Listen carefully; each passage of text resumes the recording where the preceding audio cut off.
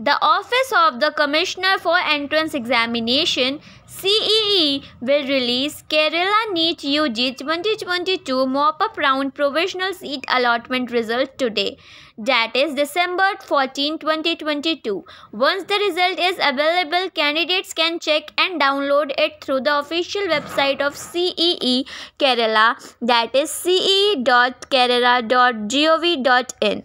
Candidates admitted to the MBBS and BDS courses up to the second round of All India quota, state quota and All India Mop-Up allotment will be excluded from the Kerala Neet UG Mop-Up allotment process. The seat received through Mop-Up allotment cannot be changed by the candidates further at any instance. The registration fee of those candidates who get an allotment through the Kerala Neet UG 2022 Mop-Up allotment will be carried over to the tuition fees of the course allotted and the registration fee of the course.